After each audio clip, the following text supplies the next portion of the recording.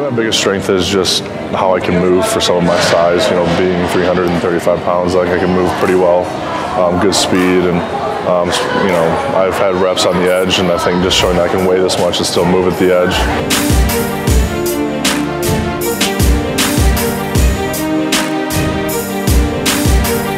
Time at Michigan was great, and then you know, I think having Coach Harbaugh and his staff come in who were just at the NFL, kind of having that mindset a little bit morphed into college.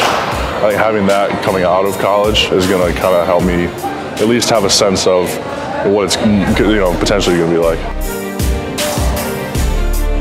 I came and met the trainers and the training staff, the nutrition people, and it was really great. I mean, everything just kind of jumped out at me in a positive way. It's been really good. You know, I feel like I'm learning a lot, and the things that I didn't know or, you know, didn't really occur to me, I'm, you know, learning a lot about them, especially nutritionally. I think that's been one of the biggest things I've been really impressed with, is their nutrition staff and how much they're actually teaching us. Trying to hone my diet down so it's all lean and being healthy, you know, so taking care of my body, eating right. You know, as you get older, especially as a lineman, your body breaks down, so you need to be on top of it as far as what you eat and take into your body so you can perform at your highest level. And then treatment and then stretching, you know, what things can I do on my own to really keep my body moving, keep the joints fluid and feeling well, and you know, just any little thing just to kind of keep my body at the peak performance.